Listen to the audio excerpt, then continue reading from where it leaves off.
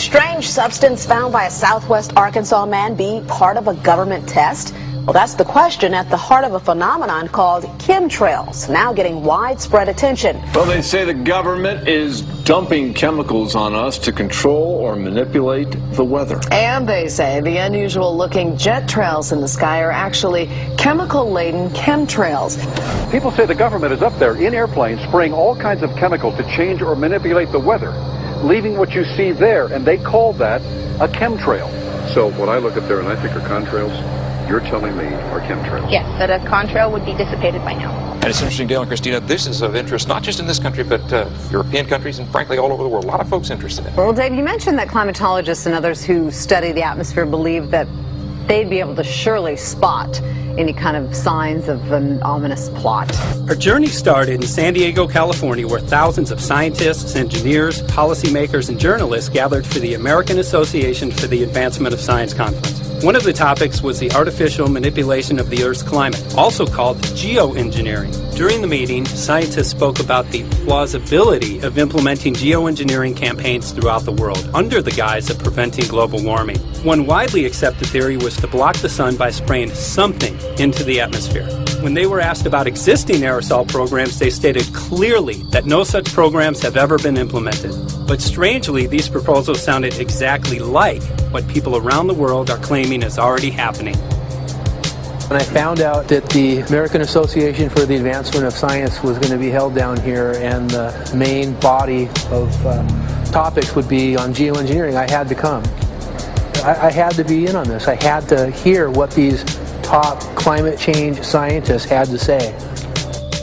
And that's the other question about chemtrails and whether geoengineering is being deployed right now without our knowledge. I don't have any personal insight into that, other than to say that I've worked in government at pretty high levels in the White House and at state government. I'm personally skeptical of that. But obviously, you never know what you don't know. Chemtrails. On the internet, they are cited as proof of the government creating clouds to combat global warming. They claim the American government, with the secret approval of the national government, is covertly using jet aircraft to spray population centres with aluminium, with barium, and with strontium so as to reduce people's humidity and reduce the global population.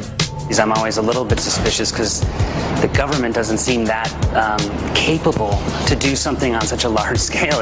That is not rain, that is not snow. Believe it or not, military aircraft flying through the region is dropping chaff. Small bits of aluminum, sometimes it's made of plastic or even talicized paper products, but it's used as an anti-radar issue, and obviously they're up there practicing. Now, they won't confirm that, but I was in the Marine Corps for many years, and I'll tell you right now, that's what it is. And what happens here, military jets, some come out of Key West Air Force Base, and they move off into the atmosphere, and they drop mylar strips. Some could be a little wider, some are small glass fibers that are coated in aluminum. And what the Air Force does is they take their military jets and they dump these out of the aircraft, they fall into the atmosphere, and some take as much to a day to fall down. This is inevitably military or something going on. The government, the Air Force, you see this kind of a pattern like this, you can rest assured there's something going on. They're actually little bitty magnetic and little bitty strips of, whether it's aluminum. It's a nuisance to you and I to determine what's real and what's not, but it looks like it is a life-saving operation there for the military. The apparent motive behind this conspiracy theory is one world government.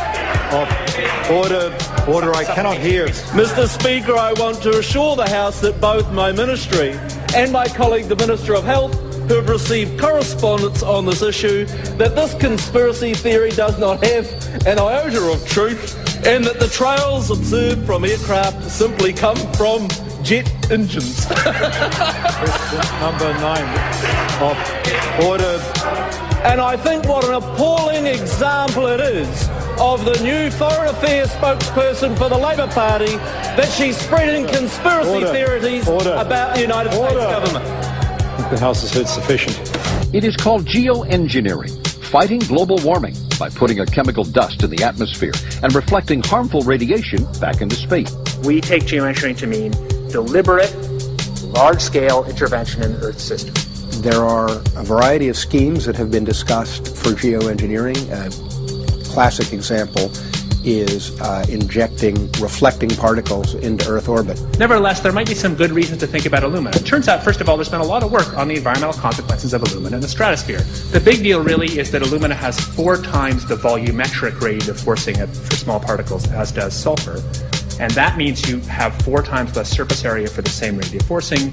And this is a much bigger deal. You have roughly 16 times less the coagulation rate, and that's the thing that really drives removal. So you could get away, we think, with much smaller mass fluxes. So that's why we see things like in the use aircraft patent from '89, they talk about aluminum. And that's why we're seeing in the surface water samples aluminum. And here's David Keith saying that aluminum has 4 times the reflective volume surface area. So they'd like us to think that we're talking about sulfur, but here they slipped up and let it out that aluminum is 4 times better to achieving their ends, and it sounds like it's going to be one they don't want us to know the effects of. The little picture is from a nanofabrication study, which shows you can make very high quality, and do this in just a jet in a very simple way, make high quality alumina particles just by spraying aluminum vapor out, which oxidizes. So it's certainly in principle possible to do that. There's a big literature that's already looked at that. And you could do that by either building new versions of these aircraft or even re-engineering existing aircraft. So there's some ideas of that. So you go to an engineering firm and you want this done. They don't say this is hard or unusual. They say, okay, yes, we could do it. Aerosol geoengineering looks like it is so cheap that the cost is basically not going to be an issue. That means that implementation decisions will be risk-to-risk decisions. The risk of doing it against the risk of not doing it. And it makes the problem of how we govern it fundamentally harder and different and novel. So I've told you that it's cheap to deliver materials to the stratosphere, and I'm convinced that's true. I don't think that will change. But I think the more we do research, the less easy this will look, the more complicated the environmental effects will look, and that's a good thing, because right now it looks too easy. So I think that if we do more research, we're likely to find out that it's harder and more complicated than we thought, and that the side effects are harder to manage, and that's a healthy outcome that will make it easier to do the management. Of course, the opposite reaction is possible. It's an empirical question, how people will actually react to knowledge about this. Another reaction is to say, if these crazy scientists are so concerned about putting CO2 in the atmosphere, they want to think about these things, then that might actually mean we should be more serious about the risks of CO2 in the atmosphere. And by the way, it's not really a moral hazard, it's more like free riding on our grandkids. And by the way, it's not really a moral hazard, it's more like free riding on our grandkids. Numerous air quality studies, including from CARB, California Air Quality Resource Board, have named submicron-sized particulates as being particularly harmful for human respiration. Through all the discussions today, I have not heard any mention of this fallout, and has this been studied, and also the effects of a highly reactive metal like aluminum on toxifying soils and waters? The question is, what would be the effects of these materials on human health if they came down into the stratosphere, in particular small particles and aluminum? So the collaborators of mine working on the aerosol scheme are actually folks from Carnegie Mellon who focused on human health impacts. And while we haven't published it, that was the very first thing we did, was do the order of magnitude calculation in level pencil and paper, but with an expert on human health impacts about whether there could be an issue. And for aluminum or other particles, there are a lot of toxicological things that need to get looked at seriously. But if you're just thinking about the sheer number of particles and the human health impact of small particles, the answer is, well, we haven't published it. That was the first thing we looked at with some of the leading experts who do epidemiological research on human health impacts, and it's not even close to being an issue. To clarify, so 10 megatons of aluminum dumped into the atmosphere would have no human health impact. So let me be more careful here. To separate out the toxicological, so the alumina we've only begun to research and published nothing. Alumina we've only begun to research and published nothing.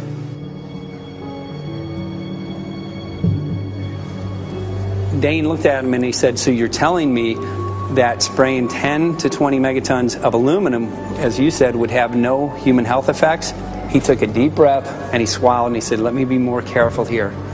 We haven't done anything serious on alumina, and so there could be something terrible that we'll find tomorrow we haven't looked at it. And that, for me, that was the whole main point of what is going to be coming out to the public.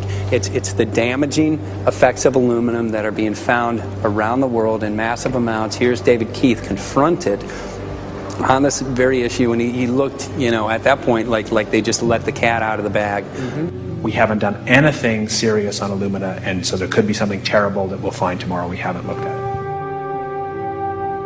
They're proceeding because they have an agenda that's separate from trying to thwart this crisis of global warming.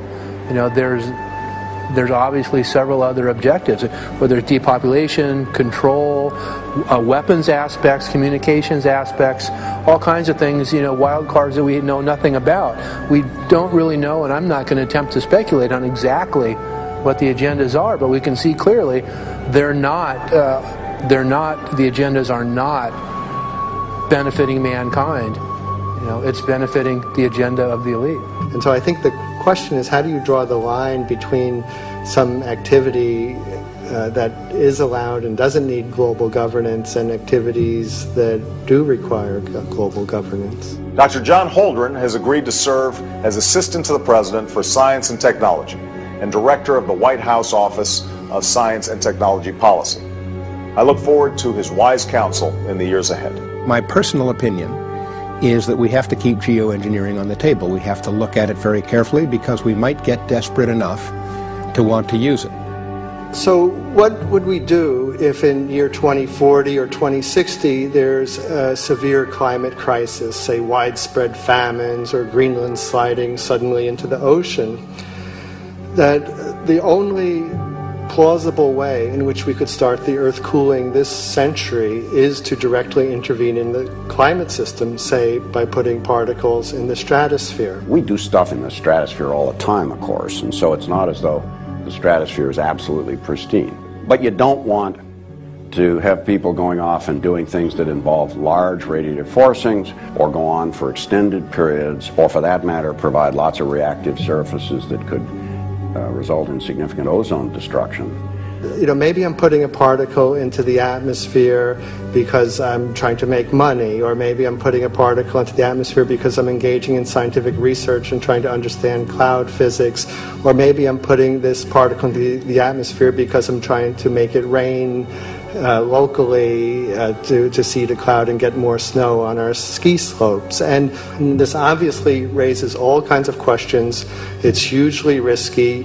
It will likely negatively impact some people, but we might find ourselves in a situation where those risks seem worth taking. One of the things that really shocked me was in one of the breakouts they had the benefits of these programs and then the risks. Now the benefits, the one thing that was stated was the just cooling the planet. You know, some of the risks were ozone depletion, droughts in Africa and Asia. I got to tell you, I came away from this experience after listening to these scientists for 4 days of symposiums, really concerned because it's clear now that they are justifying, rationalizing, and looking to legitimize some really, really horrible impacts, further impacts on our environment. And they're basically formulating the sales strategy and the implementation and oversight strategy and the funding strategy.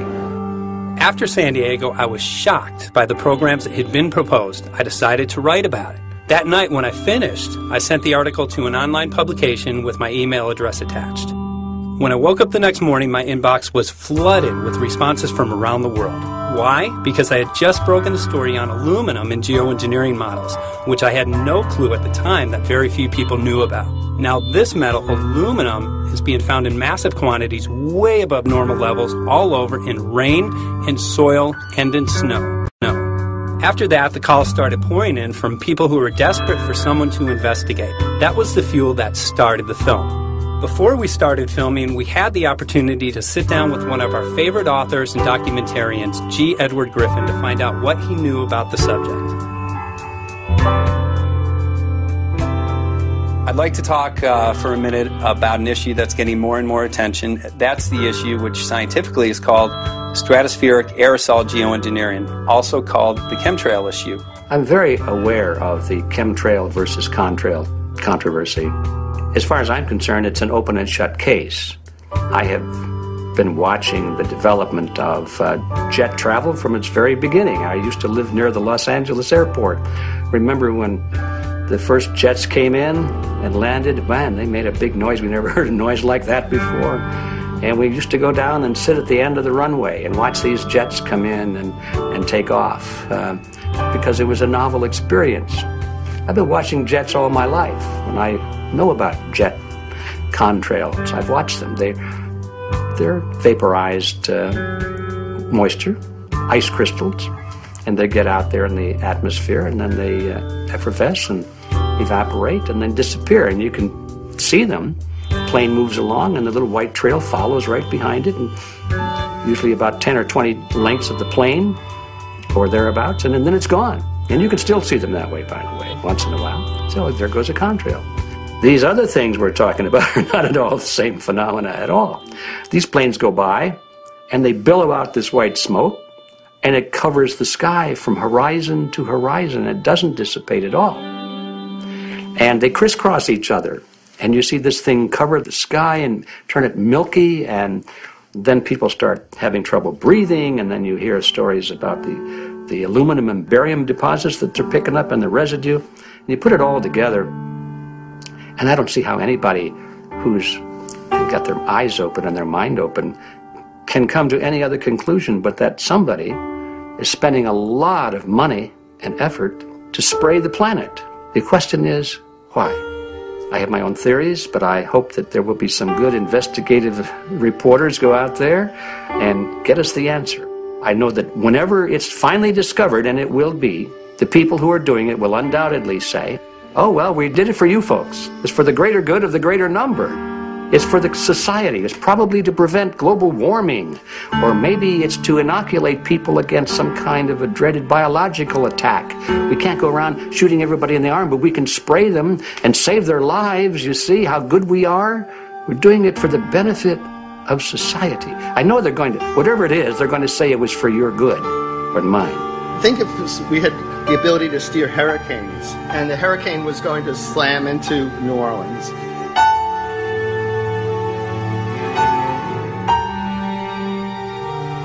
And let's say you could steer it so it would hit Mississippi instead, where for 100, that means I would be willing to more or less kill 18 Mississippians to save 1,800 New Orleanians.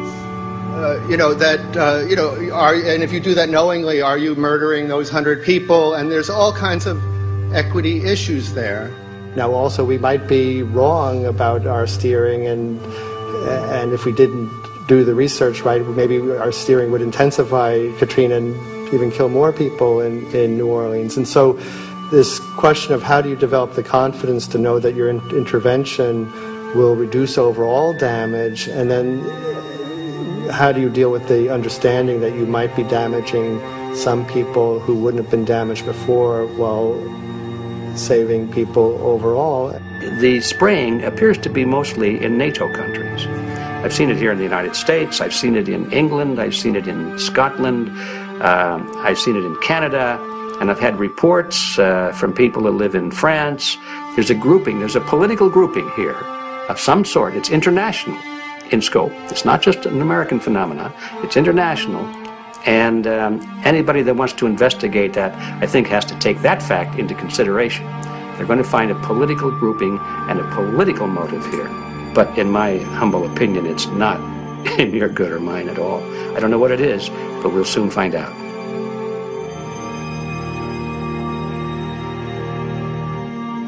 I'm sure that if you follow the old advice, which is follow the money, you'll come to the answer sooner or later. Soon we realized that we all shared the same need to get this information out there, to share with the public, to let people know what is being done.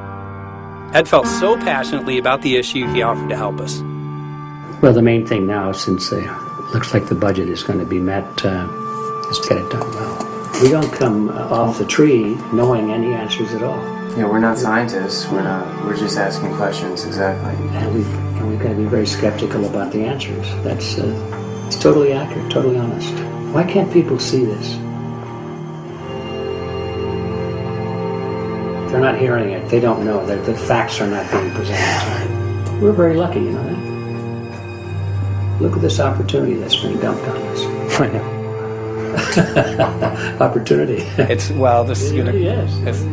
This is going to be a battle, I know that. A challenge and a battle, but I mean, why are we here if it's not for that? We're going to go to a short break with DJ Foxy. I go to get him all tomorrow, so it's going to be you for the moment. I'll call him again. So. Sounds good. I saw the sky crisscross with chemtrails, and I can't remember if it was in LA or I was on the road, but I had looked up one day, and I thought, look at that. That's not the flight path, man. That was a regular grid. Over the city, and I couldn't believe my eyes. Milky white clouds. And, it all seems very obvious, and now the evidence of what we have on the ground with the aluminum, the barium, strontium, and with what we see in the patents and what the geoengineers say are going to happen, I mean, for the everyday Joe, this is a slam dunk. This is a very delicate moment for the powers that be, because they're taking a covered-up operation like the tropospheric aerosol program, or chemtrails, Project Icarus, whatever. It's had many names over the years. And they're making it overt into a geoengineering scientific shield to deflect sunlight because global warming's out of hand. So at this very moment, the belly of the beast is right above us with no armor. Whether people believe in chemtrails or not, the geoengineering should be scary enough. And when people learn about geoengineering, chemtrails will then become apparent because they're the same. So you're talking about global conspiracy here. Geoengineers propose doing this on a global level. Off to Redding, California. Guess this is the second step after the AAAS meeting. We'll see what we find.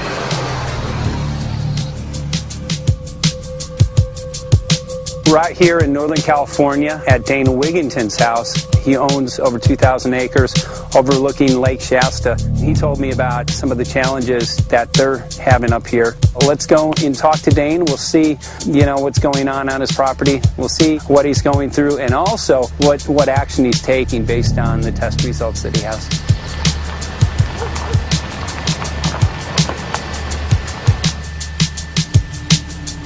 As you know, I have a background in the energy fields. I worked in the first solar plants in the continental U.S. in the early 80s. My home was on the cover of the world's largest renewable energy magazine, so this is my background. My goal has been to alert the public there is a mountain of toxic material falling on us, period. Before about 5 years ago, our skies were typically blue, and now you see it's covered with lines and haze, and virtually nothing you see on the horizon, nothing you see in the sky above us is a natural cloud. I mean, it is virtually all the remnants of these aircraft lines that you see fanning out, spreading into clouds, artificial clouds, but the sky is a very dirty look to it. There's not the white cloud blue sky that we had only a few years ago, but it looks like there's some sort of massive industrial activity or forest fires burning over there, and we see that typically every night. You see even down to ground level, the clarity drops off significantly, and we don't see that except for the days when we have these long, lingering trails that spread and cover the whole sky, and on certain days you can see these trails actually dropping vertically like a veil. We assume the particulates are descending, and we have the test to prove that we are being inundated with levels of aluminum and particulates that are literally tens of thousands of times what would already be considered high. So we're not talking about exposure to a slight percentage higher of these toxic materials. We're talking about quantities, for example, off the side of Mount Shasta. If you can pan back, that's a landmark in Northern California, considered to be a pristine water source. Aluminum or snow sample off the side of Mount Shasta tested 61,000 parts per billion. This is just ordinary snow water, and people are drinking this stuff when they're hiking on the mountain. And remember, government action is required at 1,000. This is 61 times over the government limit, and our hikers are drinking this poisonous water on Mount Shasta Mountain itself. Barium, 83. Strontium, 383. So this summer, the people climbing are drinking poison.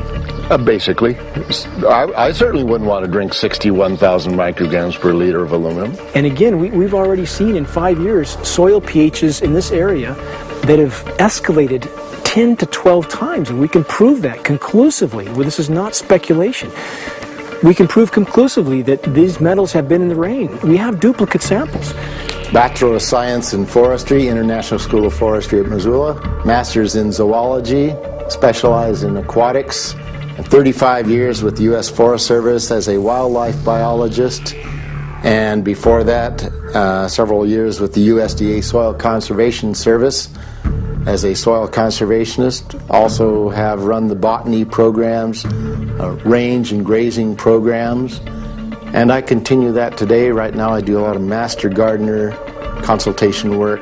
When I started this garden back in about 2005 or so, the pH here was 5.5, 5.6. This is the old soil survey of the county. You can look at the page right here. This is my soil right here. It's a Dietz 125, 126 here at my house. And here, the soil reaction pH should be between 4.5 and 6.0. And over there in the pure mud, it's even a little darker. It's 6.8 right there. And what can this do to plant life and ecosystems? Well, you haul one of these things out and you start looking at the little things that are crawling around the soil. A lot of times they aren't there anymore. The little soil arthropods that you can barely see on a microscope, you can actually see movement with this. Little tiny macroscopic, look like little moving pieces of dust. Those start to go away. They're not gone entirely, but they start to go away. This is black oak acorns. You know, this is pieces of cedar wood. You know, come on, folks. This should be very acid, and I'm getting 10 times higher than expected. And there's something really wrong here. But you can see all those reports, lots of them. Have over 20 reports here. Well, at least 20. I'd say it'd be closer to 30. All revealing dangerous amounts of aluminum and barium. You know, the science is there that something funny is happening. And the naysayers say, well, so what? Isn't neutral good? Well, no, neutral's not good. Neutral is not good. If your soil is supposed to be 5.6, it should stay 5.6 if you want the forest to be healthy. And if you want to grow a good garden, you have to keep your pH around 6.0, 6.5. I think that we just need to wake up and just look at what's happening, because we can't just ignore it, because it's going to get worse and worse if we just keep ignoring it and pushing it away like, oh, that's nothing.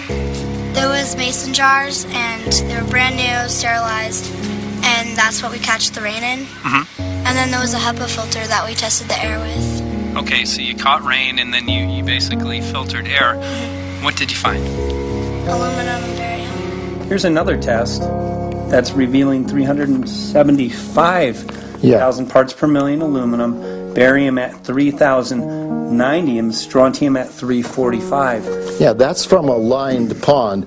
With EPDM fish-safe pond liner. There is no chemicals, manufacturing materials at all in that pond liner that's available to the aquatic life. It's designed for that purpose. The well that feeds this pond has been tested and retested. ND, no detectable aluminum, 0. The only other place this pond can receive water is rainfall. We are located on a filtered, forested hilltop, miles and miles and miles away from any industry, highway, and so forth. After several heavy spray days, there was a film that we received formed on the surface of the water, and we tested that crust, and it was aluminum and barium. That after a year and a half's accumulation had 375,000 parts per billion of aluminum in it. It's literally toxic. We can say conclusively that what we see in the sky matches expressly what's outlined in numerous patents, and the materials on the ground match those patents. This material was not there 5 years ago. It is a recent phenomena in the quantities it's in. It has escalated in some cases 50,000% in 5 years in the case of aluminum. From our original baseline reading of 7 parts per billion, which was already high, it has escalated up to 50,000% in 5 years. And we've seen profound changes in that time. Dr. Leonard Time, PhD in chemistry, I cross-checked with him, and he says the oxides of aluminum, barium, and strontium will drive your pH into the from an acid soil like this up into the neutral. There's no question about it. And that's exactly what you see happening. Wow. I have a doctorate in inorganic chemistry from Oregon State University, in which I was working with different metals and oxidation states, and then did a postdoctorate work at Brandeis, where I was working stabilizing off-oxidation states of different metals.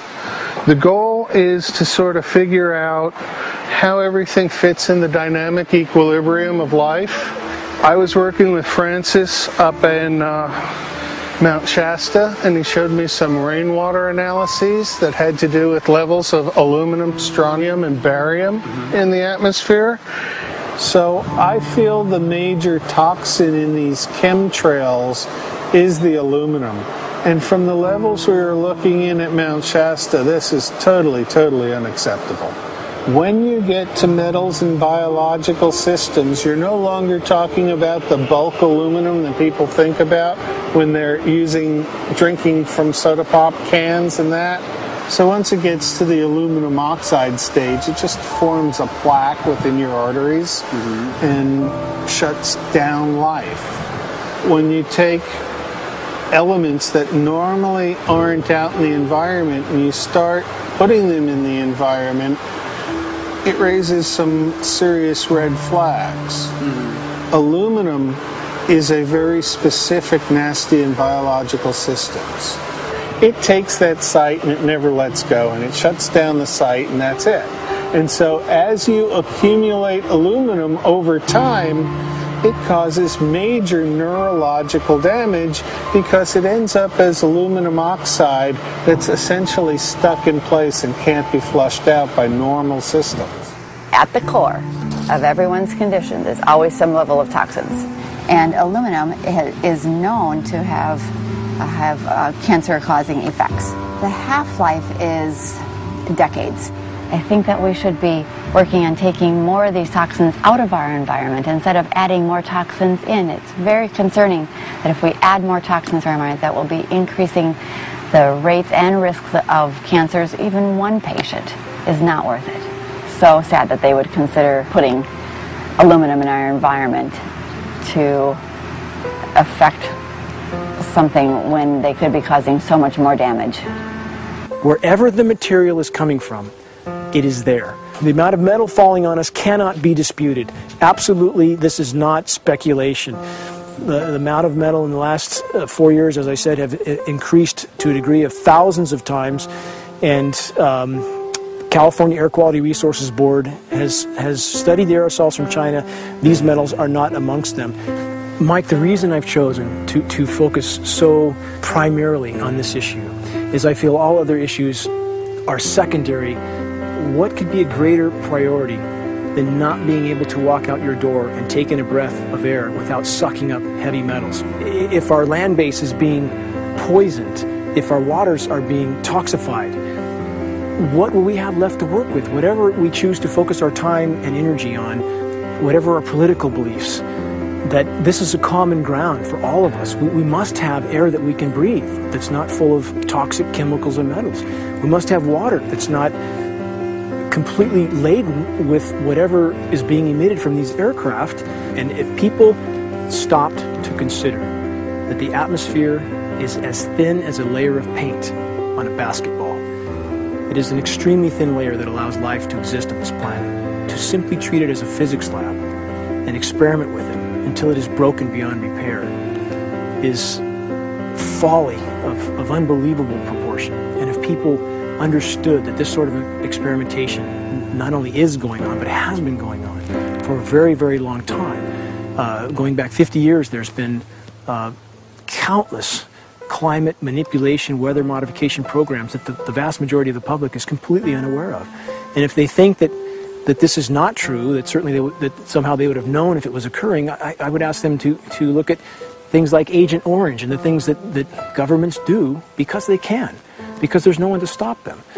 because they have these huge military machines that want to control everything. And in fact, the government's own document, perhaps you may have seen, it's available to any online, is called Owning the Weather, an express goal of our government, and not just our government. He told the Associated Press that the American government has created weather tampering techniques so that the New World Order will be able to starve millions of Americans and control the rest. There is weather control techniques. Number one, the entire patents on the equipment. Number two, Senator Claiborne Pell's complete statement and story of his own that not only does it exist, but that we even utilize it as far back as the Vietnam War. Well, Murph, we're going to do what we can. Let's see what we can do. You got the scientists behind you. The scientists are with you, so at least this scientist is with you. I may not have $1 million budget, but I've got enough to show that something's dreadfully wrong. You got it. All right. So Arizona will be this Monday, the 21st. Senator Johnson up in Show Low. So we're going to be in the car a long time.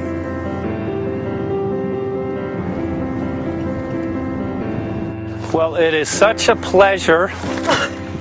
This is such a place back here, I'm telling you, Michael. But you know what? We love it. It's so private and it's so quiet and peaceful. And please come in. My name is Karen Johnson. I served in the Arizona State Legislature for 12 years. I was in the House for 8 of those years and in the Senate for 4 of those years. When you see a plane fly overhead, there's a trail that leaves the end of that plane, and it goes from one horizon all the way to the other as the plane flies across, and it begins to filter out and cover more and more of the sky in kind of ripples. It widens out and fills the whole sky.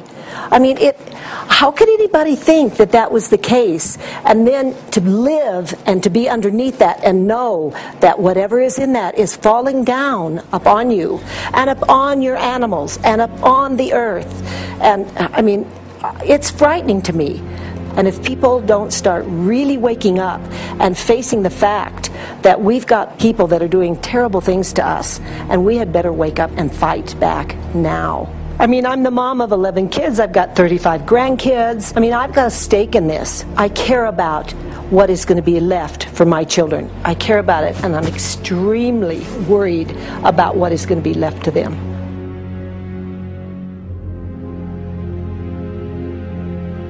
Aluminum is toxic, and we know that it's accumulative, and we know that we're getting more. So we're absorbing it in the air, we're drinking it in our water, so we are accumulating more. So the thought of more aluminum being dispersed in our environment in the way that you mentioned is very frightening to us and very disturbing to us. Those of us who have done any research on this are really quite concerned that we are ill-informed about this issue, and mostly that it's being done. Aluminum is toxic. We know that it is. We can debate as to the amount of toxicity that is going to be disturbing the body, but as far as really accepting the fact that it's accumulative, it's synergistic, then we have to conclude that it's not a good idea to put it in our atmosphere, especially when we know we're getting increased amounts, and especially since we know that the scientific communities around the world are pointing a finger at the heavy metal toxicities, at the toxicities that we're absorbing in the day-to-day food that we eat and the air that we breathe. The concern is off the charts about why is this happening? Why is this being allowed to be sprayed continually all over the United States, all over the world? Who is paying for this? I mean, the incidence of Alzheimer's has just skyrocketed, which evidently has to do with an accumulation of aluminum in the brain cells. I mean, I think almost every family has been touched by a member as they get older having Alzheimer's. And it's a horrible disease. And to say that, well, this just came because people drank soda pop out of aluminum cans, you know, when my father passed away with Alzheimer's and he didn't ever drink soda pop, you know, that explanation doesn't ring true with me. And so I'm wondering, how much did this chemtrail spraying back in the Illinois area affect him? aluminum and fine metal is an accelerant. Our friend who's a firefighter up in Pine, Arizona for 20 or 30 years says that the wildfires now that they're fighting are way beyond anything they've seen before in intensity. And when you look at the air samples and you see the fine particles of aluminum, which is very flammable, and magnesium settling on the trees, this is causing unprecedented savage wildfire. But if you look at this, you can see these are parts per million. They sent this to me, and I just found this to be extremely interesting because we should have like 2 parts per million of aluminum in our air. And this is saying that there's 39,000 parts of aluminum. That's astronomical. Barium is high. I mean, these are way off the charts of what people should be breathing or what's coming down on them. And, you know, if people wonder why their health is deteriorating, why they're having to go to emergency rooms, why they can't breathe, you know, why they're getting Alzheimer's, this has been planned. We have elites, I don't know what you want to call them, one worlders, Illuminati, I don't, whatever you want to call them. But with these people that don't care about the average person.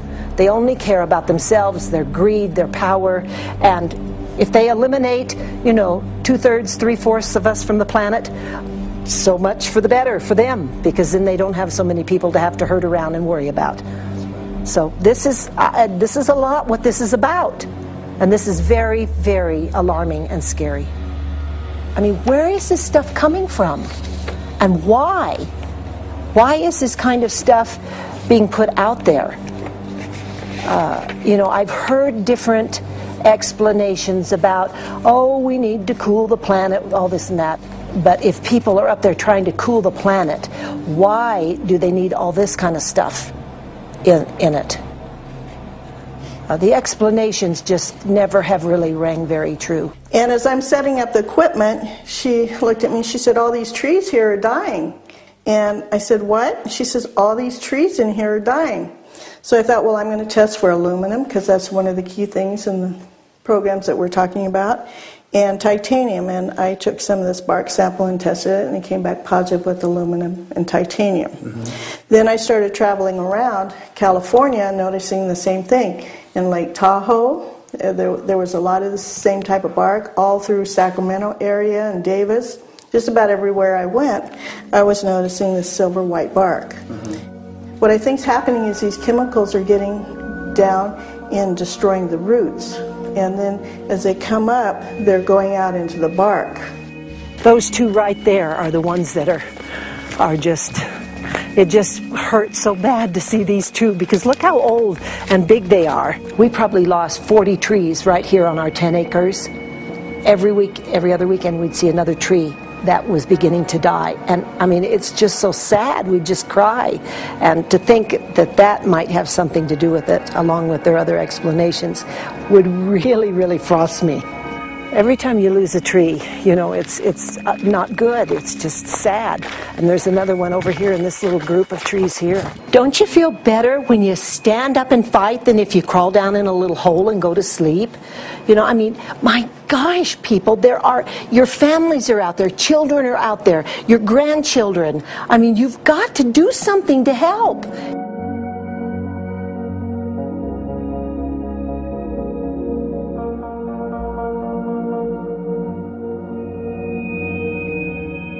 My greatest hope is to get people to question, and hey, if they don't wake up while we're there, I'm hoping to plant some seeds.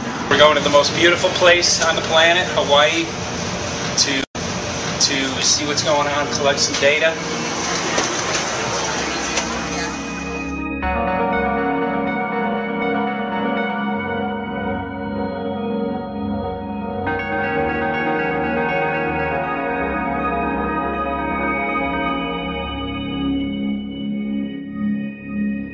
Thank you for having fun with us. Hope you enjoyed the trip.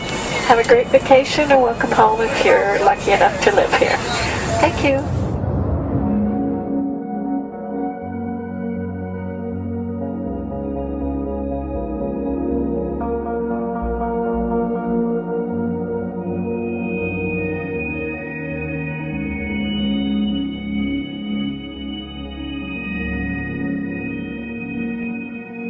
The whole valley's off the grid, so it's either solar, wind, or generators.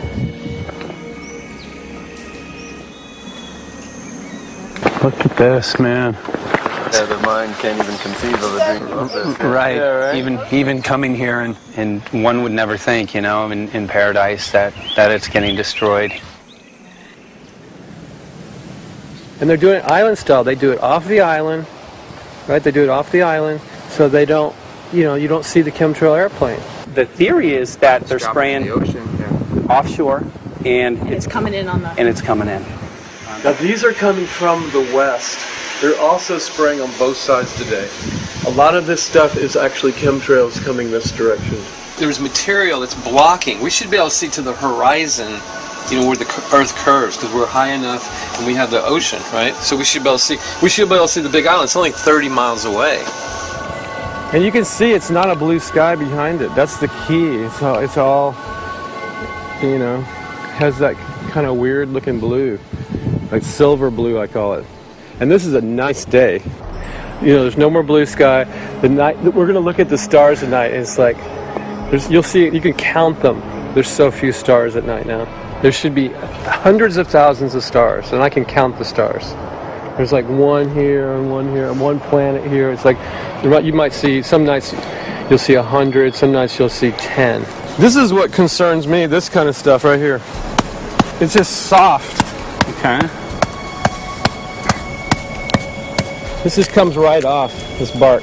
That's not natural. For I've seen hundreds of thousands of coconuts, and I've never seen it falling apart like that.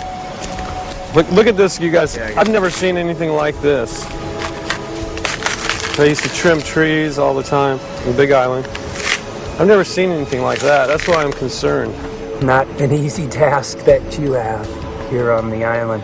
I could see the skepticism because it is so far beyond anybody's reality.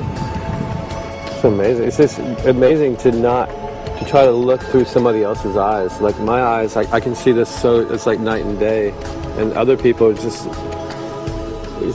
the illusion is just so deep. What do you think would happen if everybody awakened to what was going on and what the plans were of geoengineers? I think they'd have a revolution in Hawaii if people really understood what was going on. What's your concern for? I know that you love the land here. What's your concern about the chemtrails? Well, that we won't be able to live here and grow our own food, and that our health is going to be compromised. You think it already has been? Yes. And the thing is that they're doing it every day here, every day. So it's hammering, micro doses every day. And then, of course, it's getting in the environment, and of course, it's weakening the plants. And it takes a couple years for this to actually weaken the plant. So we are asking for GMO taro. We're asking for GMO papaya because we can't grow our natural seeds. We can't be sustainable. We can't truly, be here as God created us to be. So my friend convinced me to do a hair analysis on my daughter. So we went ahead and cut close to her scalp and got some really recently grown hair and sent it in. I was just sure that my daughter's hair was going to be so clean with the lifestyle that we live. And lo and behold, it came back and her levels were really high in aluminum. This is the chart here. This is the reference range, and this is where my daughter is. 23.1. Aluminum. The skies are covered with a white mist, and I look up at night anymore and I don't see the deep, dense stars that I used to, and I can't help but think this obviously has something to do with my daughter's health. I don't know where else these heavy metals are coming from. Yeah, I mean, look how old she is. Yeah. She's been isolated here. Here, and she's... here. Anybody looking at the situation would be like, this is paradise. This child should be like superhuman. Organic foam. And here you are getting all this heavy metal stuff. And she has highest level aluminum on the chart. Never had a vaccine either. Folks, these people are playing God. They are playing God. They're manipulating the weather and they're spraying stuff into the sky. They are trying to geoengineer everything, including your plants and trees and your ocean. Well, tonight, we're just hoping that instead of not looking at it, you'll start looking into it, because I really believe from the bottom of my heart that we are in a real crisis. I really do. They are proposing dumping 10 to 20 million tons of aluminum into the upper atmosphere. What does aluminum do? It changes the pH of soils, which is toxic to plant life. Also, it's very toxic to human health. Are they doing it? Well, let me tell you about my experience and what we found. We have much evidence that not only suggests, but I believe prove that they are happening. Jeff, what's going on? And as I promised, we're joined right now by a very special guest, Michael J. Murphy, currently on location in Hawaii. He's working on a documentary film called What in the World Are They Spraying? Michael, welcome to the program. Great to speak with you today.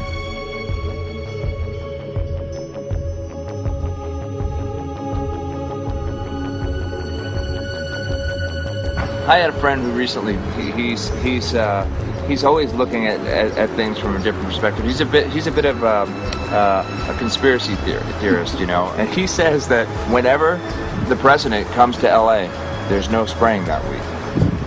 Could you have a better place for an interview? I mean, look. Well, this is being done over our farms and over our things. So basically, they want to eliminate our ability to eat organic food, have clean water. So in some ways, it sounds to me like, and you know, again, it's just a projection, but it sounds to me like this is control. How do we control the masses? Yeah. How can aluminum be good for you in any? And what was the second chemical you mentioned? It's barium. Barium aluminum. Obviously, those are toxic to everything. To human health. To human health, to farms, to animals, to everything. 61,000 parts per billion. And there should be a government alert at 1,000? At 1,000, people are drinking this. People that climb the mountain, they're drinking that snow. It's poison. Oh my God, that's so disgusting. So that's 60,000 times above regulation. Exactly. 60,000 times above regulation. And I've talked to friends, and they're like, well, that's just ice. That's just condensation. And I'm like, you can talk to a second grader. Ice doesn't float in the sky and spread out that way, you know? You're not an expert, but you're a concerned citizen who said, wait a second. Who's actually doing the research. Yeah, you're doing the research, and that's what we need to do as Americans and say, you know what, I want to know what's going on. I want to know what the FDA is doing to my food. I want to know what the government's doing with my air, my water, and the soil. And, you know, it's just great what you're doing, and I just, my kudos to you for bringing light to this subject. Put all of the theories aside, just what geoengineers are proposing and what's being found is scary enough. So we can just address that. And I encourage more people to just step up and ask questions and do what he's doing. So thank you, Michael, very, very much. Aerosol spraying aluminum affects everywhere, and we have a beautiful tropical climate which I believe might be in jeopardy. So we wanted to not only come and bring the message of what people were finding around the world, but encourage people to test for the aluminum, strontium, barium. Essentially, I think it was an effective trip. I saw a lot of people here in Hawaii, in Maui, awake and not only curious but willing to look into this deeper, and that's my only hope. This is one of the boldest moves, I think, from Ed Griffin yet. This is the taboo topic that nobody's supposed to talk about, and that is aerosol spraying. Now, we've got tons of documented proof of errant aerosol spraying. It just blows my mind that the whole essence of humanity has always been to look up into the sky and ask why. Though there are no limitations, there's endless space, an endless universe. Now, in the 21st century, we're not allowed to do that.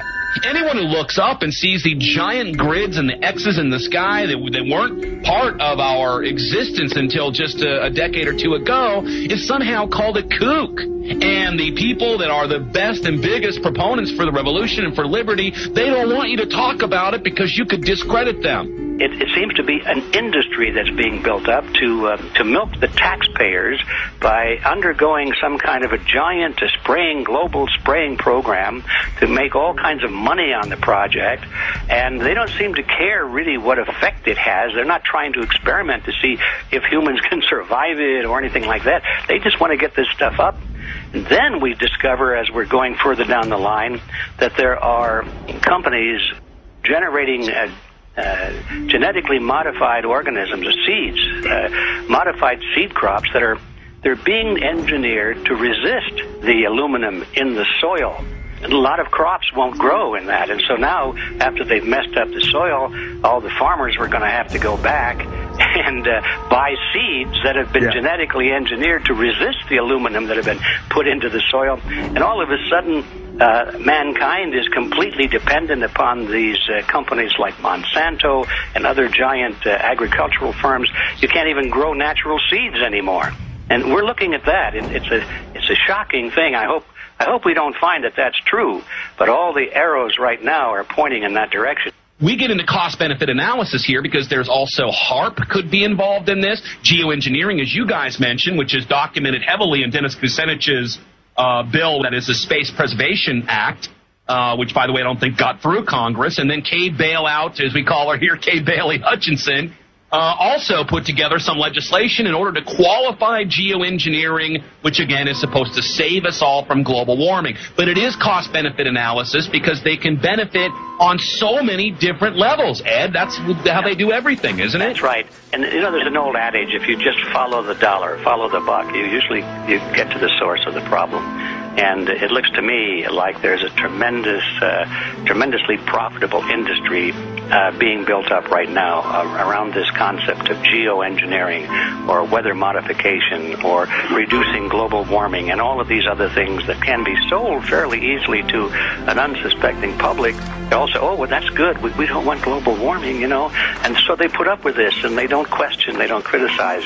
But behind the scenes, you see a whole industry being built up, which is, as I say, tremendously profitable. And the money for all of that is coming from the taxpayers. And it's a scam is basically what it is. We're just focusing on the one area that is real easy to prove. There's no speculation in the area that we're going into. They definitely are doing this geoengineering. They definitely are talking about it. They're working on formulas for it. They're putting together strategies for it. They've got funding for it. Everything is in place. We don't even have to go into those other areas to make the case. Okay, let them believe that, but at least they must understand that there's no question that they're talking about it and planning to do it.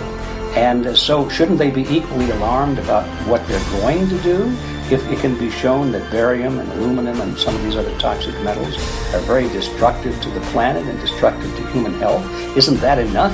You know, how many issues do we need to crank into this?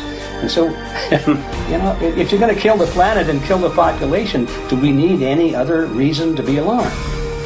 What in the world are they spraying? Thank God people are asking this question. That's all we want. We just want to be able to ask these questions. Our good friend G. Edward Griffin, all these years, Mike Murphy and Paul Wittenberg are doing this great effort with your help. This is a community effort to get people real information. What in the world are they spraying? Any final quick comments before we're out of time? And my only final thought is that we asked the question, what in the world are they spraying? And we now know what it is. And folks, you're not going to like it.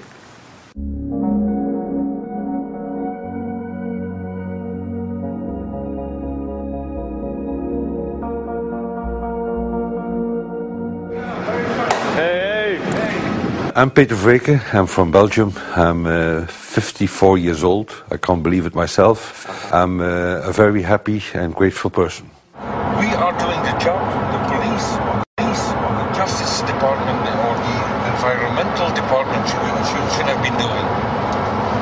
And it's really essential that it's going to be a grassroots revolution. I think so. Because we are not fighting against, but for. Yes, we're fighting for. I was in the council for about 25 years and also a period as the mayor. So from that moment on, 10 years ago, everything started to change. I start to get a picture of what is really going on. And it became crystal clear to me that we, humankind, have been manipulated and dominated and exploited for centuries. So, and this chemtrail phenomenon made me angry because I was so helpless. You can decide what food you're going to eat, whether you're going to smoke, what water you're going to drink, what kind of life you're going to lead, but not with this phenomenon. Then you are just a victim. It's only a game. And there have to be good guys, and there have to be bad guys.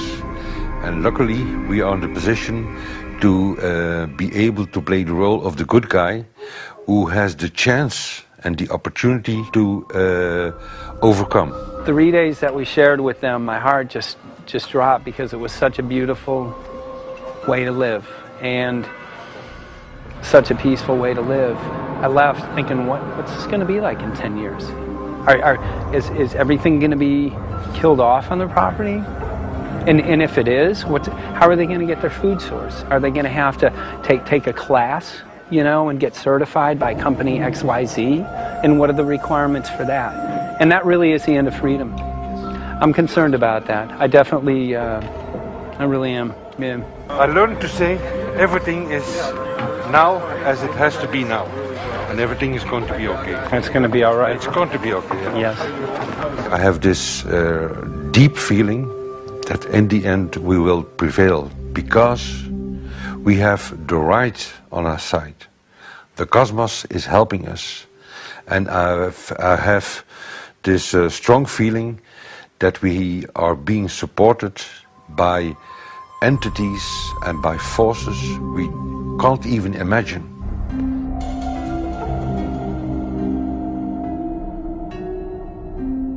Here for the first time we have this scientific proof that we are being spread. We are being spread, and it's incredible and it's hard to believe, but we are being spread. I think at this moment to stop is not an option.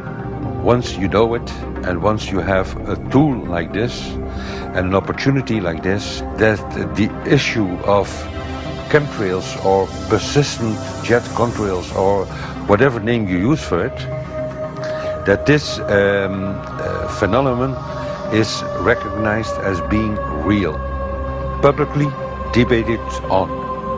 In the context of geoengineering, I think it's high noon to bring this to the public.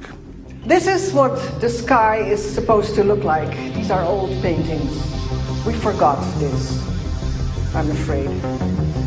In the years that I have been a medical research journalist, I have looked at many, many things, and I found the same three issues in whatever I'm looking at. And that is that we are being dumbed down, we are being made sicker, and we are being made infertile. Citizens gathered from around the world in Belgium for the first International Chemtrail Symposium. The event attracted leading professionals, politicians, and activists who discussed the health, environmental, and social implications of these programs. Today it's only going to be about facts, documents, figures, patents, licenses, everything that brings us to the truth. We have no other weapon against this vast complex than exposing and bringing their dark works in the light of the truth. We have the hope that by our efforts, more and more people will become aware of the fact that we are deceived by our leaders. So today, we, as a family, join forces with the people who publicly made known to the world that chemtrails are not a conspiracy theory, but a conspiracy fact. From the Technische Universiteit Delft in the Netherlands. Ladies and gentlemen, please welcome Koen Vermeeren.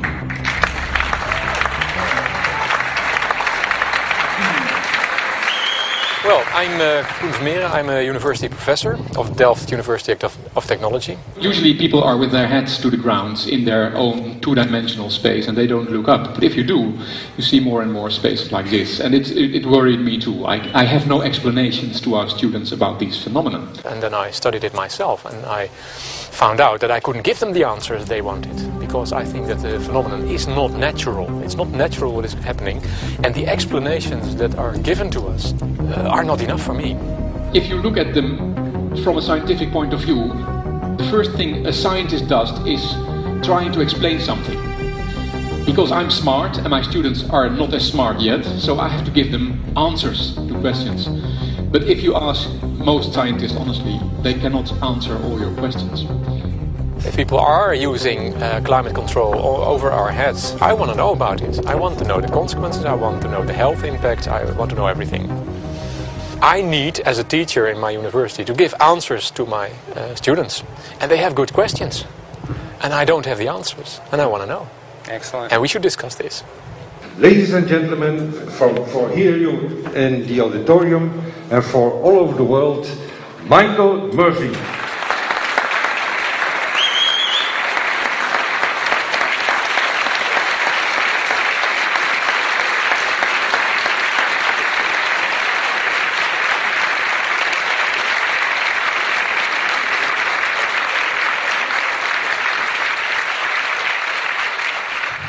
Well, thank you very much. It's definitely an honor to be here in Belgium. The people who are in power control everything. They control the markets, they control us. Now they're even controlling the weather. And they can use that for warfare applications. The one thing that they cannot control is what God had originally made, and that's natural organic seeds. This is called the Hegelian dialect. It's called problem, reaction, solution.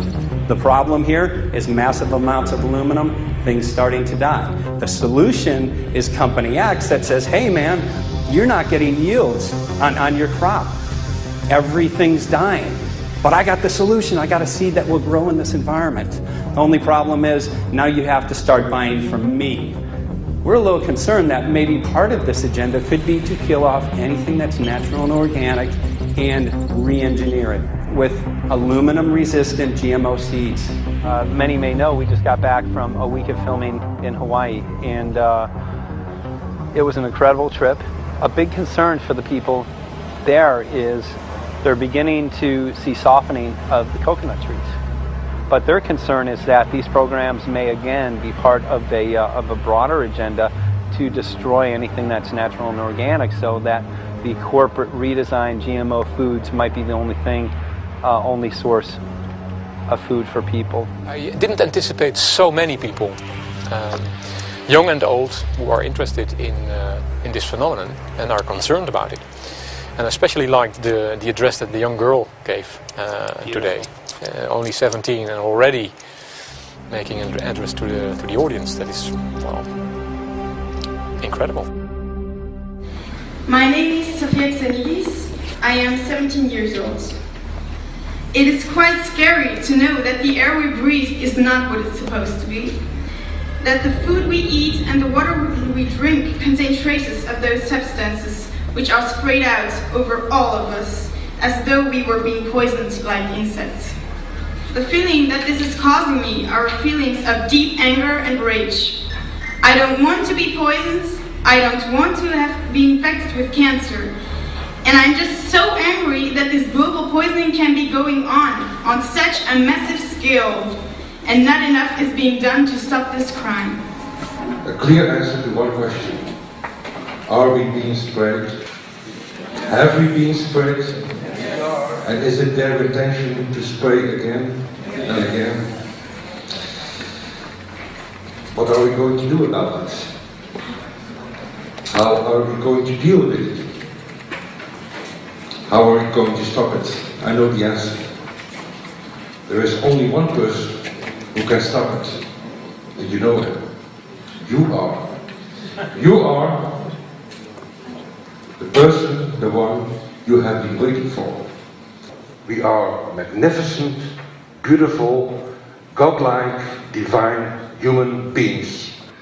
Ladies and gentlemen, sisters and brothers, in this auditorium and in the whole world, thank you so very much for being present with us.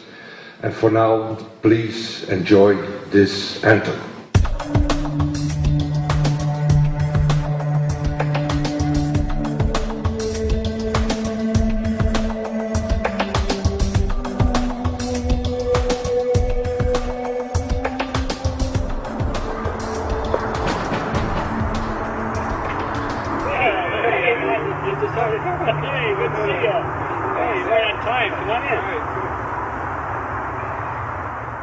So, anyway, I'm glad that the weather's been good for you fellas so far.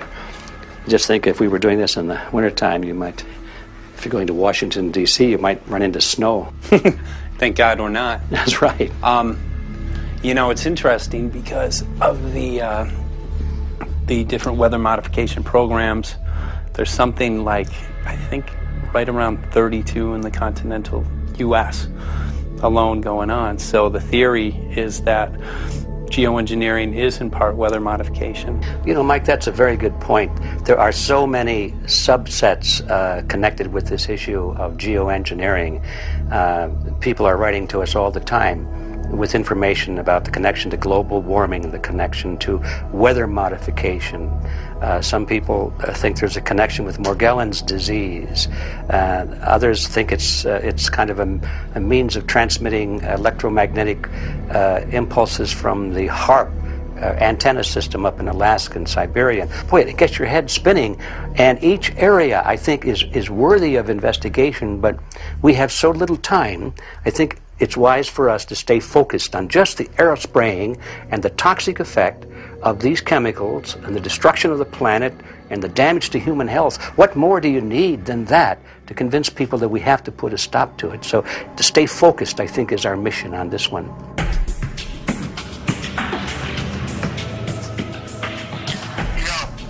Jeremy, we had an idea. We know that you know the political system real well. Our idea was this: we have a ton of data and information that we've collected throughout our travels, and you know, we really think a good way to end the film would be addressing this to elected officials, some of the senators. So we were wondering this, if you might be able to come and kind of help us out and perhaps show us the way in how to get this done politically. But it sounds like a really good idea, and I'm also going to get to, in terms of researching who it is that we should really focus on talking to about this. At the very least, if we could make it impossible for them to claim that they don't know at this point, we can strip away their plausible deniability that they haven't heard of the data that points to geoengineering stratospheric aerosol operation already going on. At the very least, it should be very interesting to go to District of Criminality and put some people on alert. Yeah, you have a lot of enemies in Washington. That's where all the power comes together and the money, you know. So there are people there, I'm sure, that just don't want us to do this job. But I'm glad you're going, and you'll find out.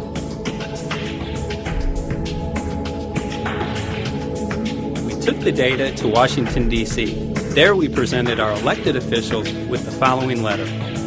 According to the 5th article of the Bill of Rights amending the Constitution for the United States of America, no person shall be deprived of life, liberty, or property without due process of law.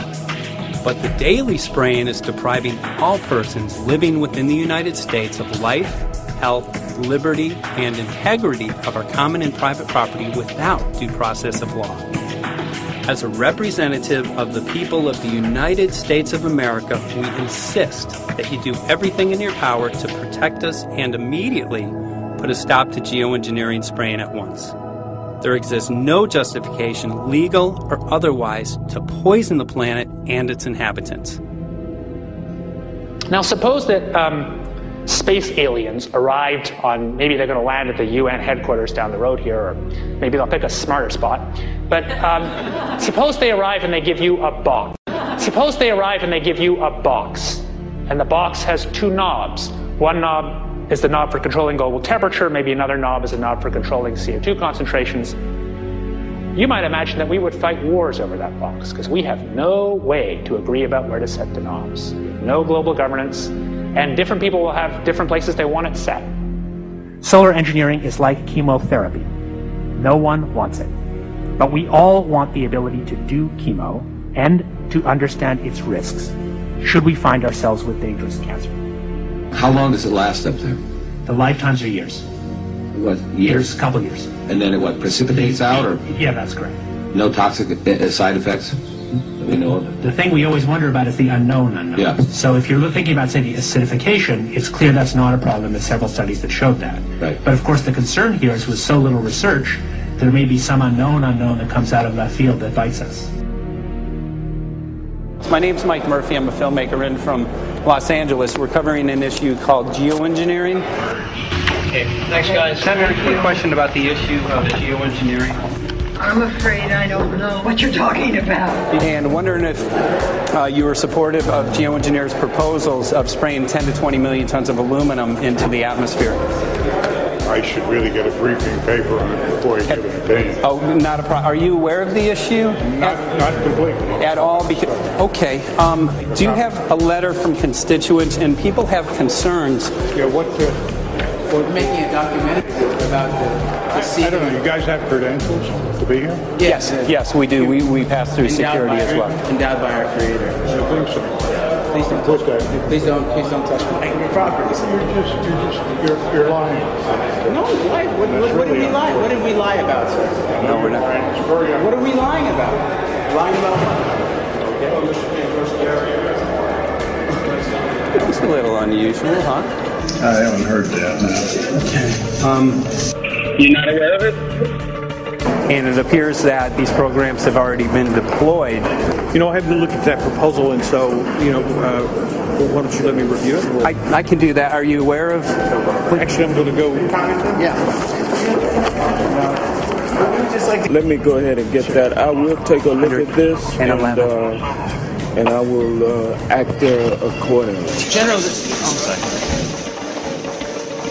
this program, this openly covert program of the aerosol spraying, stratospheric aerosol spraying, geoengineering, using tons of aluminum, spraying it up in the sky. I have no idea what you're talking about. Okay. Commonly called chemtrail, sir. When you were the head of NEMA, did you see the aerosol trails?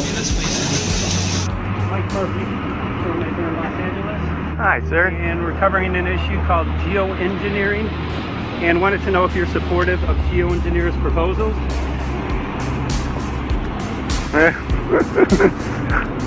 Congressman? Hey, Congressman. I'm wondering if you're supportive of geoengineers' proposals, which is dumping 10 to 20 million tons of aluminum into the atmosphere. Pardon? Okay. You make an appointment to my office. I'm not supportive of it. I haven't looked at it close, so I don't. Have you heard of the issue? Because it's becoming mainstream in public, and there are actually congressional committees which are being formed to talk about these programs. Mm-hmm. Yeah. Well, I think when we drop anything into the atmosphere, we should know prior to the effect of that, right? Yes. And if we don't have the knowledge as to what the effect will be, we shouldn't do it. I think there are 4 different options for thinking about deployment of geoengineering. The first one would be we just ban it. I would argue that one does not want to get too firm a restriction in place on small-scale studies early on because it'll tie the science hands. I think what the science community ought to be trying to do is say, you do small-scale stuff inside this space, and it's a scientific question what that space ought to be. There shouldn't be a lot of oversight and restriction. Congressman? Excuse me. Hi, I'm Mike Murphy from Los Angeles, covering an issue called geoengineering. These guys are running from the geoengineering issue. I wonder why. I'd have to talk to my staff. I don't know what your details on that are. Have anyone made you aware of the issue, or? Sir? Congressman, your committee talked about geoengineering last November. Are you in support of those proposals? I'd love to give you a paper. Geoengineering? You know nothing about the geoengineering issue? practice. Never heard of it. They call it geoengineering, but... yeah, I never heard of it. It's nothing I've ever heard anything about. When we looked up in the air today outside DC, we saw this stuff going on. Quickly, have you heard of geoengineering? No. The proposal is to shoot 10 million tons of metals into the air. This committee, Science and Technology, covered it for the first time. No. No, I've never heard of it. So we were very concerned. How you doing? I'm fine. How are you? So what? We spoke with Congresswoman Watson's office, and her press secretary, Ms. White, was familiar with Representative Kucinich's Space Preservation Act, which mentioned chemtrails and the weaponization of the atmosphere in space, and then it was pressured to be taken off the bill. Did you see the aerosol spraying going on today over the Capitol? Congressman? Geoengineering carries with it a tremendous range of uncertainties, ethical and political concerns, and the potential for catastrophic environmental side effects. He's not one to do interviews very often, so not unless we usually really pressure him into it. Okay. So don't, all that is, don't hold your breath. As chairman of the Committee of Jurisdiction, I feel a responsibility to begin a public dialogue and develop a record on geoengineering. We want to know if you're supportive of their measures by spraying 10 to 20 million tons of aluminum into the atmosphere? No, I think we need to have more research. Okay. And about the issue of current deployment, there's literally a mountain of evidence that many people believe proves the deployment of these programs. Any knowledge of that? No, there's certainly not a mountain of evidence. But I do support research into geoengineering, and I also support looking into the international governance of that. Okay. I hope anybody that has studied it knows, at least I think, that it's a radical proposal, and I hope we don't have to use it, but there may come that point in time where we do. Now, if we could provide you with the evidence that suggests that these programs are and have been ongoing, would you be willing to address this publicly? We've had about 3 or 4 hearings on it. We have addressed them publicly. Well, not about the proposals, but about the current deployment of these programs. Citizens. I don't support the current deployment. I think we need to have more research, and they have consequences that go beyond one nation. And so I think that there needs to be governance to that. Governance is not simply an issue of deployment, but governance before deployment in terms particularly of large-scale scientific fieldwork. I concede that on this subject and in general, it's not popular to talk about global rules. And when these people started talking about the need for UN Security Council oversight, a supranational environmental security enforcement with a strong mandate by the UN, it really is clear that they're looking for a global power behind the manipulation of the environment. But I do think it needs to be sort of an international kind of treaty that does tie and bind all nations into a common fate. It is a common fate. And unfortunately, it's not just big governments that could do this. It is small governments. It is billionaires probably could figure, I'm going to save the world all by myself, and I won't bother to mention it. How do we decide when there's a planetary emergency? Whose hand is on the thermostat? How do we decide when to start it? There's no way to do that right now. And what if we do start doing it, and then by some problem with the technology or with the will, we can no longer do it? In a year or two, the aerosols will come out of the atmosphere and temperatures will shoot up at a rate much faster than it's going up now. And it's that rate of change that's hard for us to adapt to. So once we start it, we'll be sort of locked into doing it for a long, long time. And so with basically no end in sight. Boeing would pursue this to make a profit, right? I mean, there's financial motivation to do this. Let's see. So let me not speak for Boeing. Is that allowed? Okay. Yeah, well, it is what it is. No, but someday, if the U.S. is going to decide to do this stuff, they're going to look to a company who can do it, and you want to be positioned. Boeing would rather get it than Lockheed Martin. So certainly we have an industrial base that helps the country take on technologies and large-scale challenges like national defense. And we do that both for a profit motive as well as, I think, as a national service. So I think it would be truly disastrous You know, we discovered a few years from now that there was a black program that some government had stood up to sort of learn on the quiet how to do this. It's pretty clear you can cool the planet, but you will not and cannot bring it back to exactly the same climate state you started with. So you may or may not, and I expect we'll have a lot of back and forth about how useful it is to ameliorate the risks of climate change. I think there's a good evidence it probably is useful, but we don't know. But it certainly can't get you back to exactly the climate you started with. I think everybody agrees with that. Do you think you'll see deployment in our lifetime? Let me say I hope not. Al? I would agree. I hope not. I hope not. Okay. I see this as something like an evacuation plan. That you build big dikes. Maybe that's the emissions reduction to try to keep the flood from wiping you out. But that if that flood should come, that you'd like a plan for what to do in the event of that catastrophe. So I see these options more as a catastrophic response option and not as a way to reduce risk of everyday climate change. You would advocate mitigating consumption of beef as a means of accomplishing your objective? Yes. How would you suggest going about that? You can't. I mean, it's your job to decide what to tax and what not to tax. Obviously, if you wanted people to behave differently, you give them incentives and disincentives for behavior. But I'm sure that's the answer you wanted to hear, Mr. Smith. If only my time had not expired. Thank you, Mr. Chairman. Because there's literally aluminum and barium contamination found around the world, believed to be from these programs. Like, look, today over the Capitol looks like they're deploying some type of aerosol. Did you see it? No, I didn't, but good to see you.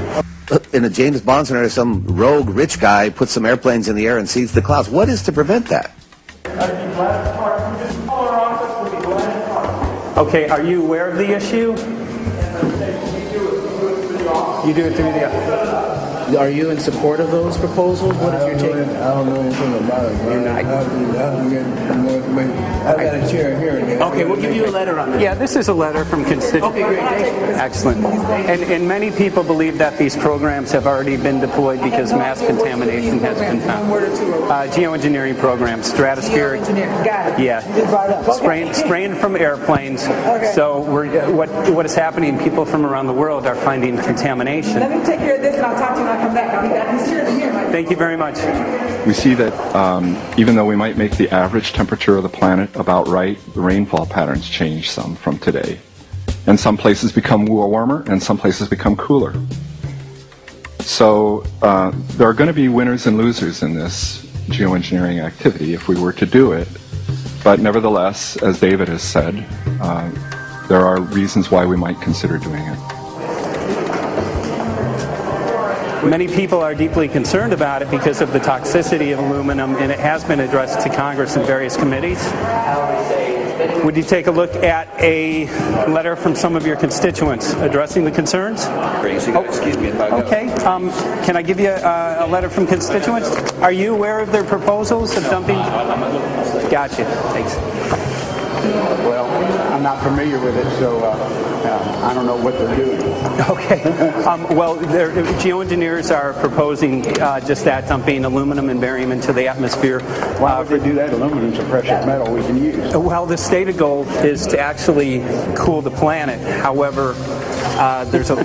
Sounds strange. Right, exactly. So they're proposing dumping these metals into the air to block the sun, essentially. We're here to just find out what members of Congress are. I hope we would have a strong hearing on that before we decide to do that. I would hope so. And there's plenty of evidence that not only suggests that these programs have been deployed, because we're finding contamination of aluminum and barium on the rain, snow, and soil. Okay, thank you. Thank you.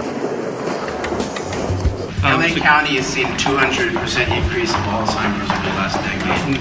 Tons of ground and water samples showing high levels of aluminum all around our state. Why don't you give me all the information you have?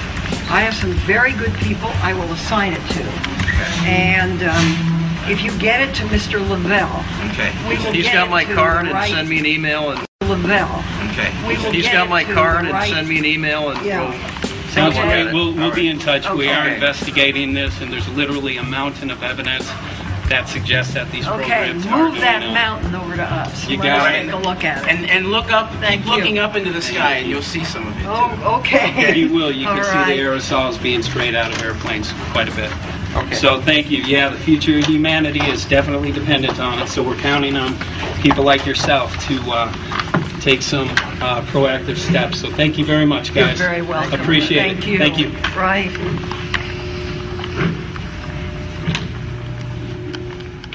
A lot of Congress was running down the hallways to avoid answering any questions, looking for doors in the hallways. So apparently the war is against all of us, and we're all in a hostage crisis. People who took an oath to uphold and defend the Constitution are not only know this is happening, are participating in this. And all of us have a duty to stand up and speak out about it. Why is the water being contaminated? Why is the soil being contaminated? Why are aluminum-related diseases going up? And it's affecting all of us, and thus we all have the duty to stand up and speak out and get educated and stop this. For our own sake, for our children's sake, it is a crucial moment in history right now. The human beings, we need to decide whether to live on our knees while being sprayed and poisoned every day, while being under a continual threat, or whether we are going to stand up and live as free human beings and seek truth, justice, peace, and freedom for all of God's children. So as you can see, we're ending our film here in Washington, D.C. We've made many public officials aware of this. Most of them either denied any knowledge of this, or they simply were unwilling to address the situation with us. So as you can see right behind the White House, we do have aerosols behind us. The spraying has continued. What is the solution? Is the solution here in Washington, D.C.? Clearly, this is one of the solutions, but the solution is not only here, the solution is within you. This issue affects all of us so deeply. So you need to look inside. Please get active, get involved, start spreading the word with growing awareness. About 90% of the population, we believe, is unaware of this issue, which means 90% of the people who normally might do something if they knew are not doing anything because they are unaware. So please look into your heart, use whatever skill you have to get the word out. The future of humanity is dependent upon it.